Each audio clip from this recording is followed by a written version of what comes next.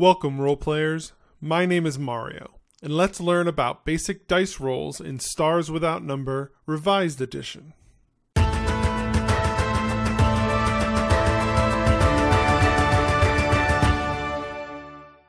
Most dice rolls in Stars Without Number are driven by two key parts of your character: attributes and skills.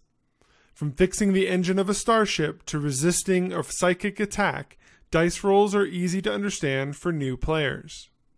Attribute scores translate to an attribute modifier ranging from -2 to +2, depending on the attribute score. For all of our examples, let's use the following attribute scores and modifiers for our sample character, an expert entertainer. The second relevant part of a character are their skills. At character level 1, each skill will either be untrained, skill level 0, or skill level 1. We'll use these skills for our sample character. The first roll to learn is a skill check. A skill check is rolled with two 6-sided dice, commonly referred to as 2d6. When the Game Master asks for a skill check, they will specify both the attribute and skill required for the check. However, there may be another combination that makes sense depending on the task.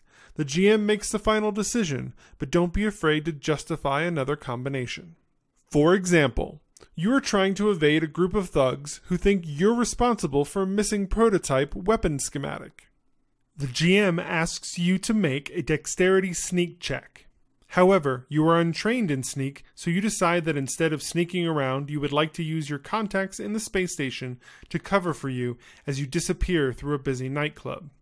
You suggest using Charisma and Connect to get away from the gang, and the GM agrees. To make a skill check, you roll 2d6 and add your attribute modifier and your skill level. If you are untrained in that skill, you suffer a -1 penalty. Skill level 0 has no bonus, and a skill level higher than 0 is added to your 2d6 roll and attribute modifier. In the previous example, our sample character doing a dexterity sneak check would roll 2d6 and add 0 for their dexterity modifier and a -1 for their untrained sneak skill, equaling a roll of 2d6 -1. If instead the character rolled Charisma Connect, it would be 2d6 plus 0 for Charisma and 0 for their Connect skill, equaling a straight roll of 2d6. The GM determines the difficulty of the task, but the minimum score necessary would be a 6, which is a simple task that exceeds the type of task appropriate for your background. The GM may also assign a modifier to the roll ranging from +2 to -2 based on circumstances or tools available. Using the previous example, if you had a coat that was a different color when reversed, the GM may give you a +1 bonus to your roll. Matching or exceeding the skill check difficulty is considered a success.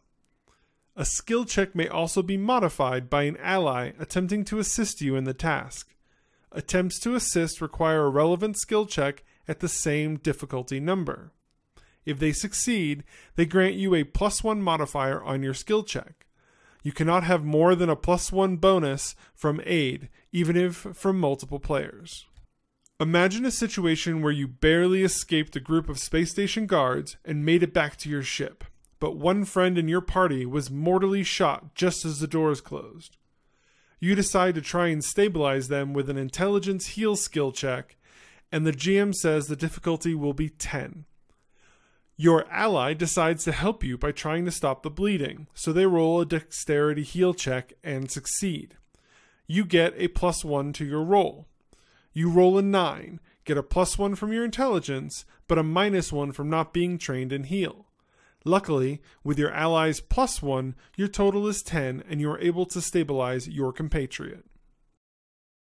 Finally, you can also have an opposed skill check. For instance, your character gets a little too tipsy in a local bar and suddenly finds themselves in a 10 paces and turn shootout with the local bad boy. For this opposed skill check, both you and the GM would roll a dexterity shoot check, the higher number being the winner. In case of a tie, the player character would win. Looks like you just barely won this deadly game. There are two more types of basic rolls in Stars Without Number. The next one is Initiative, which is a straightforward 1d8 roll, adding your dexterity modifier to the roll.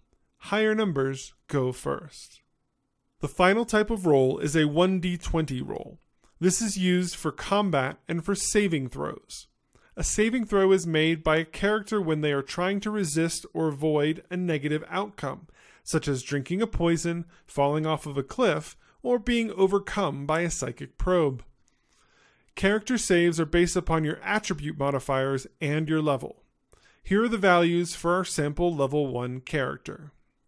If our character was on a new planet and tried to drink the water, not realizing it was toxic to them, the GM would have them make a physical saving throw. The goal is to meet or exceed the saving throw value with your 1d20 roll. For this character, that means a 15 or higher to not get poisoned. If instead our character was diving through closing bulkhead doors to outrun an explosion, this would be an invasion save. Our character would need to get a 14 or higher to succeed. One final note about saving throws. A 1 always fails and a 20 always succeeds, regardless of your save value. Congratulations! You are now ready to roll in Stars Without Number.